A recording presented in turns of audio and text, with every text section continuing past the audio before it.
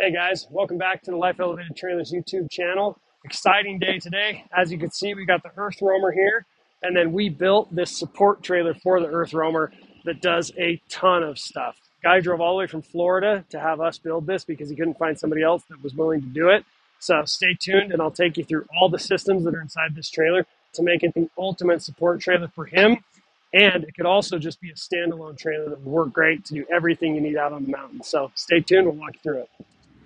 All right, guys, let's get into the meat of this trailer now. I'll tell you all the facts and features about it and why it's so awesome as a support trailer or as a standalone for boondocking. I had to make a note because there's so much stuff in here, I didn't want to forget anything.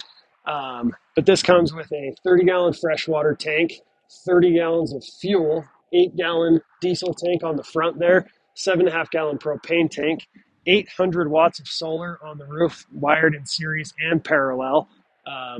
Hooked into a 60 amp MPPT charge controller, 6 Renogy 100 amp hour self-heating batteries so it can be used in cold weather and not have issues, 3000 watt Renogy pure sine inverter, USB ports, battery monitors. We got this awning right behind us with lights underneath it, power awning. It's got a diesel heater inside of it that will keep it very, very warm in there. You can run that diesel heater on those 8 gallons for about 300 hours, 250 hours on low.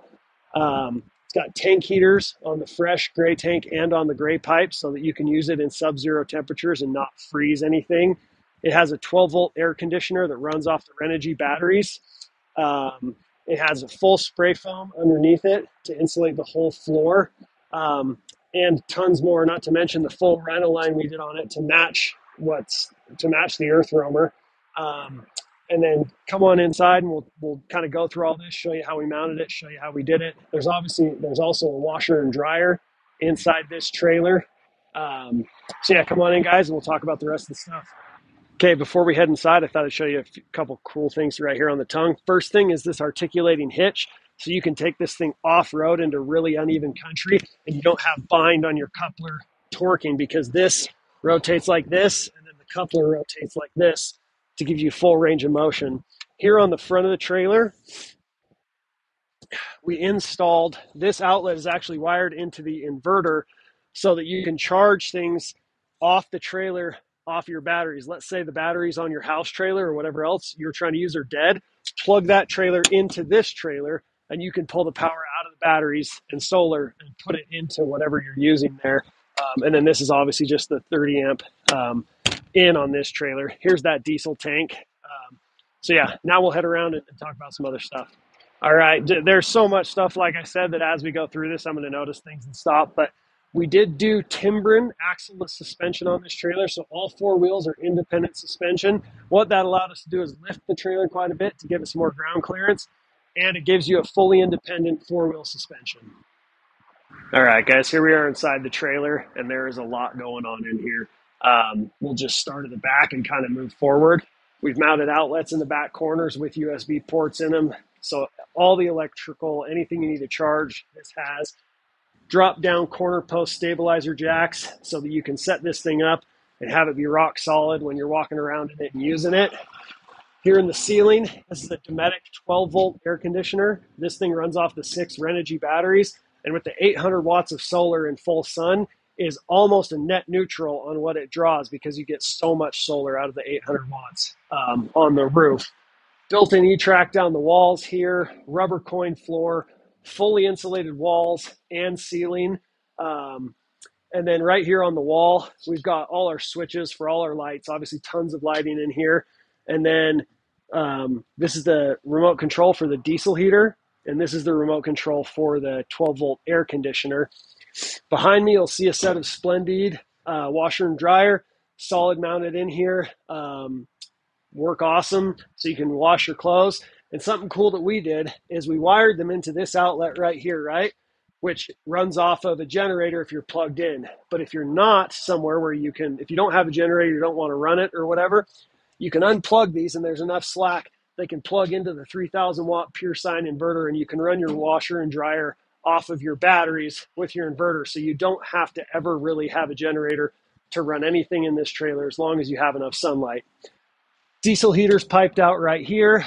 This is a 30 amp charge plug if you have like electric bikes, things like that you want to charge up. This is your 6-gallon DSI water heater, which I forgot to mention earlier. It's also got a water heater built into it so that you can wash your clothes with hot water and or use your sink with hot water. In this control panel with the obviously 3,000 watt inverter, you've got a battery monitor that tells you exactly how much is coming out of your batteries or going into your batteries, how long they'll last. So 7 days and 1 hour at a 3 amp draw, or how long it will take to fill them up if you don't have any amp draw. And then that's your controller for your diesel heater right there. We just put another USB charge controller center right here. Part of the reason we did that is we wanted a cigarette lighter so that we could power this Dometic CFX 100 cooler. This thing can freeze and or refrigerate. It's awesome, and it has very low power consumption, 100 liters of storage right there. So you can use this obviously as your fridge and or freezer. Up underneath here, you can see we've mounted everything clean. You've got water pumps, bus bars, drains for your washer and dryer, custom battery shelf we built with the 6 Renogy's, all tied together with Cat5 cable so you get really good communication and know exactly where you're at on everything. The outdoor shower we plumbed into the water heater as well, so you can take hot outdoor showers. And then we obviously have all our fuses, bus bars to make sure that everything is safe and fused correctly, so we're not overloading any of the circuits or trying to put every single wire into one set of batteries, one post on the batteries down there. This is your AC panel right here and charge controller. So this charges your batteries and you're plugged into shore power. And then it also runs all your 110 circuits in the trailer. I know I'm forgetting some stuff. We did build this custom shelf right here on top of the washer and dryer that secured it in place. And then you've just got an overhead cabinet here with your charge controller, the Bluetooth module that allows you to monitor your batteries from your cell phone so you know exactly what's going on without having to come in here and look at what's happening. Owner's manuals, adapters, on and on.